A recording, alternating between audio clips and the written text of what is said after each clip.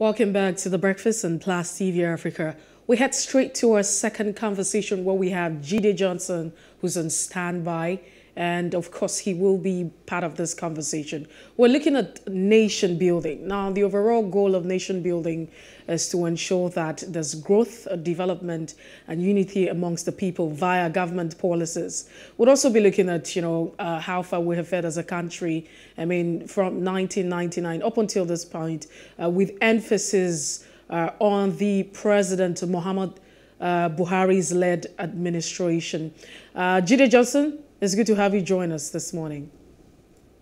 Merci, and good morning, Justin, and good morning to our viewers all over the world. It's a pleasure to be with you. Good morning, Mr. Johnson. So let's head straight to the crux of it. Now, looking at our country, the way we are, the policies of government across board, do you think that government policies as regards the economy, maybe we'll start with the economy, all right? Government's policies as regards the economy, it's fostering unity, it's encouraging growth amongst the Nigerian people? Public policies are the trust that you use to build a nation, instill confidence in the people, and then encourage foreign direct investment in your economy. And if, as a nation, you don't have a consistent, coherent public policies with respect to your economy, with respect to your aviation sector, with respect to your infrastructure, with respect to your tourism, with respect to the way you structure your entire society, then there's no way you can build your nation. And that has been one of the challenges of the present administration, and it has been one of the major challenges facing us as a nation across the 36 states of the Federation, including the Federal Capital and Territory, because we don't have continuity in policy. That's one. Then two, we don't have a national trust. If I ask you, what is the national trust of our economy? What is the national trust of our polity? And then nobody seems to have an idea with respect to what are we building our economy on. For example, in the 1960s, our economy was built on agriculture. That's why you have the groundnut pyramids in the north, and you have the cocoa house in the southwest, then you have the palm kernel and the rest of it in the southeast. So then we discovered oil in the early 60s, and then that formed the base upon which we build our economy. And we have seen a global trend in when there's a diversification to renewable energy, the price of oil products are falling, and people are no longer interested in making use of crude oil. And you ask yourself this question: what are we building our economy on? Because it is the economy that shapes the totality of what your public policy is. If you don't have the resources to run your government, to run your nation, then you just be planning on paper without having any resources for execution. Now, others have diversified their economy. They have moved from product-based economy to and if there are three types of economy which has existed in the world. One, you have commodity-based economy. When people are beginning to exchange commodities, you sell your farm produce, I sell my farm produce. Then we have the industrial age, which was based on product-based economy. Now we are operating in an information-based economy, and that's why companies like Twitter, like Google, and the rest of it, they will be richer than even most African countries, because the trust of the economy presently is information-based. How have we equipped ourselves to meet up with the challenges and realities of current times? So that's just the challenge we have with our public policy. If I ask you, I'll put a stop to it so that you can ask your next question. What is our public policy concerning education? What is our public policy concerning technology? What is our public policy concerning the medical industry? All right, Mr. Johnson, I'm glad we started with the economy. Let's stay with that for a bit, because right now, when we talk about the economy, the average man on the street, what he is concerned about is being able to go to the market with a little that he earns and being able to afford the basic necessity, the staples, and of course, go back home and make sure that his household, get something to eat. But right now, that's seemingly not the case in Nigeria with the biting, inflation, and of course, is actually food-based inflation right now, double digits. That's what we find ourselves grappling with. Is it a thing of bad economic managers, or a thing of we don't even know just how to, or what direction to move so that we can ensure that Nigerians don't suffer from food insecurity? There are a lot of factors that are responsible for that. Don't forget the disruption of COVID-19. The disruption of COVID-19, globally, virtually every nation in the world is facing inflation, no doubt about that. As a result of that disruption, everything was collapsed for 6, 7, 8, 9 months. Nobody was going, productions were not taking place. The economy was on a shutdown because there is a lockdown. That itself has its own implication. But the question you ask is, what are the policies that we put in place to address the disruption of COVID-19 as a nation, as a state? Well, that's another issue for another time. And so when you look at that at the global level, that's a factor. But at a national level, don't forget the disruptions we have had with dealing with issues of security, dealing with the issue of security, dealing with the issues of herders-farmers clash, which government has not been able to address, and the issue of kidnapping and the issue of banditry. Now, Nigeria is still an agro-based economy. Over 60% of people that are employed in Nigeria are employed in the agricultural sector of the Nigerian economy. Most of the people living in the rural area, in fact, there are no industry again in Nigeria. We are the industries. All the industries are gone. All the industries have gone to neighboring countries. They've gone to Ghana. They've gone to Rwanda. They've gone to countries where you have constant power supply, 24/7 power supply, because you cannot sustain an industrial-based economy without having constant power supply. So, as an agro-based economy, you have this disruption caused by insecurity, banditry, kidnapping, and the rest of it. And then the farmers' herders clashes over land and the rest of it. And the government did not take any concrete step to address it. So we knew quite all right that food supply in 2021 will be under severe food shortage. And then we know moving to 2022, we have a situation whereby you have too much money running after fewer goods. So definitely that itself created the inflation which you are talking about. Now, how do we address the information? Is it by giving more money back to the people? Now, government is coming up with the policy. One, they are removing the tariff. They have removed some of they are removing subsidy. I don't even know whether there is subsidy in the first instance. And government is saying that, what we are going to do? We are going to give money back to the people. We are going to give 40 million poor Nigerians, 5,000. The question you ask is, how did they identify those 40 million back in Nigeria? You are taking money from one hand. You say you don't want to subsidize, and then you are giving back money back to the economy. And the economy has not have enough produce to deal with that. So you have inflation. So we should brace up ourselves for the challenges of 2022, in the sense that some of the policies of government have not been designed to address some of the dangers that we are seeing ahead of time. The price of goods will go up. There's no doubt about that. The price of goods will go up. The prices of commodity will go up. The prices of whatever products and services that we need will go up. I've asked several times that all we need to do is to go to the marketplace and do a commodity price index. Just do your survey and do a week-by-week analysis. You will discover that things are getting higher and government is not taking... Let's narrow it down. Who is the economic advisor to this administration? Who is the economic advisor to this administration? How often do we see the economic advisor to this administration coming out to explain government policy to us? Who is Minister for Economic Planning, Budget Planning and Economic Development? Now, I saw two days ago where the Minister of Labour, Festus Keyamo, senior advocate of Nigeria, said that the beneficiaries of the 774,000 people that have been employed under the National Bureau of Employment, there's an agency for that. I can't recall the agency now, that they've paid them.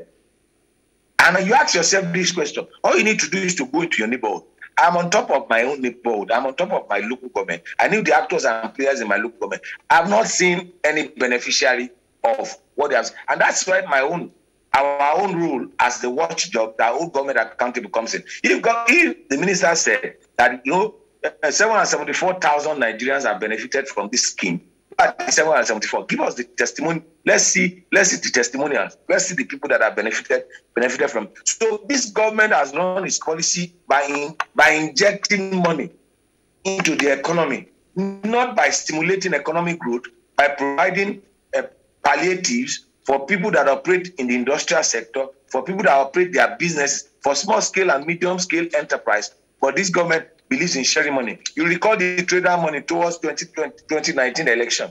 And we said that government does not need to go to the marketplace and start sharing money. Because if you share money, you will create inflation. When you have too much money pursuing fewer goods, you create inflation. And that's why all of us are facing the challenges now of dealing with this inflation that has eaten deep into our pocket. We have the money, but the money cannot buy the goods because there are fewer goods and there are too much money.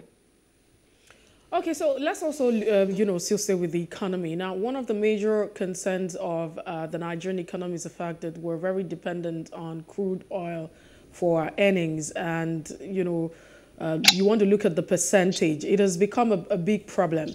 The issue of diversification of our economy has been a message that we have preached from 1960 up until this moment. We've also had several, takeoff for development plans from 1966. And we seem not to be getting it. We're highly dependent on, crude oil for our earnings. Are you aware of any policy of government, any policy to ensure that we diversify our economy and not highly dependent on crude for earnings? Well, let's look at it. Even the crude oil, you are exporting to other country, and then you are importing back to your own country. We know we export the crude oil. So in the crude form, look at the term. It shows that we are crude in our thinking. It shows that our policies are crude. It shows that those that are managing us are crude in their thinking, are crude in their perspective, and are crude in their approach to public governance. We call it crude oil. The oil is not even processed. So we sell the crude oil, and then we buy refined products, and then we are the producer of the products ourselves, and then we sell to foreign countries, and they determine the price. They determine the price they buy the crude oil, and they determine the price they sell the refined products back to us. Now, one of the trusts of this present administration is that they are going to put the refinery in place. To put the refinery in place, we are the refinery. Now, even if you want to diversify the economy, and we can't diversify the economy, you maximize the advantage which you have over a particular product. It is called the law of comparative advantage in international trade. You maximize your own advantage. Have we maximized the advantage we have over the production of crude oil? We have not maximized that advantage because we are not processing the crude oil to produce kerosene, to produce gasoline, to produce diesel, to produce AGOs that they use to fly jets, to get byproducts from it, petrochemical products like bitumen and the rest of it from it. We have not done that. All we do is to export the crude and import the petroleum products and pay more money. So we are the mercy. Whereas we should be the one dictating the price. Those that are buying the crude oil determines the price they are going to buy the crude oil for us because we are crude in our thinking. And they also determine the price that they are going to sell the refined products to us. So for moving forward, one, we have to maximize our advantage, our comparative advantage. We need to put the refinery in place. These are the challenges we should be putting forward to whoever is aspiring to be the president in 2023. What will be your policy trust? We hold them accountable to that, to put the refinery in place. Once we put the refinery in place, we can refine the product. At least we maximize our own advantage. We save a lot of cost, and those costs that we save in the production and the production of petroleum products will be used to diversify the economy. Once we do that, we are on board. Now, we are talking about diversifying the economy. I'm coming. Now, we need to improve our security as an area in which we can make money. It's tourism. Nigeria Nigeria is a beautiful country. There are a lot of landscape. All you need to do is to travel through the length and breadth of Nigeria. Where does Dubai make its money from? United Arab Emirates made their money from tourism. Countries of the world advertise their country for people to come to tourism. Where does Mauritius make its money from? Seychelles and the rest of them. They made their money from tourism. And then just look at the landscape, the topography, and the natural endowments that we have as a nation. Just imagine if we increase tourism. And when people talk about security, I'll give you this challenge. All you need to do is to go to our international airport. Look at the people that are going out and look at the people that are coming in. If there are no opportunities, you just look at their pigmentation and look at their coloration. You discover that Africans are going out and then people that are light-skinned are coming back to Nigeria. It tells you about their opportunities. But if our eyes are closed to our opportunities for us to maximize those opportunities, then we'll be faced with challenges. So if we don't improve the issue of security, we can never tap into tourism. And it's important for us to tap into tourism because it's a gold mine. Even Saudi Arabia, I listened to a clip from Saudi Arabia. Even Saudi Arabia have opened up their economy and they are getting 10% of their gross domestic product from tourism, because they saw what United Arab Emirates did, they saw what Qatar and the rest of them did in the Middle East. And when people talk about religion, these are Islamic countries. See how they have opened up their countries and they are getting foreign direct investment through tourism to their own economy. So what are we doing as a nation to tap into that? So tourism is an area in which we can explore. And we can only explore that if we deal with the issue of security, banditry, kidnapping, and the rest. And we provide the basic infrastructure. What are the basic infrastructure? The road network, the railway system, our aviation sector. Not that you want to travel to Abuja and your flight is delayed for 6 hours without any explanation. And when you are late for 15 minutes, this same airline that delayed you for 6 hours will not give you any opportunity to embark on the plane because you got there 30 minutes before takeoff. So there are things that we need, best practices that we need to embrace in order for us to grow this economy. And it has to do with our policies, the policies maker. And if you don't put those policies in place, you can never have good governance. All right, Jide Johnson, I'm afraid time is never your friend when you have so many salient things to talk about. But then again, I just want to put a chip in the word in edgewise.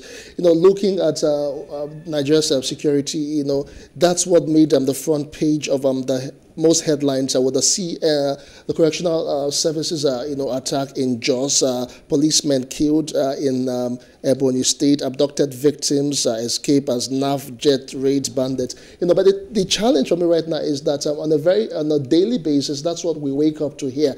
Just what are we supposed to be doing in the shortest possible time so at least we can go to bed with both eyes closed? Hold people accountable. Sack people. Sack the security chiefs you have put in place at the state level, at the local government level. We have not seen a police commissioner being sacked. We have not seen a director of DSS being sacked. We have not seen the service chief. We must have an holistic approach where you hold people that are given responsibility to be accountable. What is the responsibility? The responsibility is the ability to respond to issues. So the word responsibility is a combination of the word response and ability. Now, when you talk about accountability, you talk about account, table, and ability. Now, bring your account to the table. When you bring your account to the table, we'll be able to determine whether you have the ability to handle the responsibility that we have given to you or not. Now, you ask yourself, who is the police commissioner for those states that you have those infractions? Have they been sacked? Have they been queried? It's because you don't hold people accountable. Just in our hand with this. Just imagine you not coming to the studio to present this program for 2-3 days, or you are coming late regularly. What will have happened to you? Mercy, I'm throwing it to you as well. What will have happened to you? Imagine the cameraman not coming. Imagine the follow manager not coming. And this is the situation when you make this, when you throw simple analogy into it, it is the failure of people that have been given responsibility to do. And if they fail to do the responsibility, you hold them accountable. But we live in a society whereby we don't hold people accountable. We do things on the basis of sentiment. And sentiment cannot lead you to progress. We must do things right. And for us to do things right, we must hold people accountable. All right, thank you so much. Thank you so much. Regard them. Thank you so much, Mr. Jide Johnson. He is the Chief Lecturer at Nigerian Institute of Journalism, and we have been looking at the state of the nation and, of course, the economy, security, and all of that. Thank you for your inputs this morning, Jide Johnson. Yeah, thank you, Justin, and thank you, Mercy. It's a pleasure to be with you. All right, many thanks. We look forward to having more conversation with you. This is where we call it a wrap. Thank you so much. We hope you had a great time. 2 hours of the conversation. We will definitely come through tomorrow. And if you missed out on any part of the conversation, it's all right to follow us on Facebook and Instagram. We're at Plus TV Africa, and on YouTube is at Plus TV Africa Lifestyle. I am Messi Boko. Do have a great morning. And I'm Justin. I'll see you again tomorrow. Bye for now.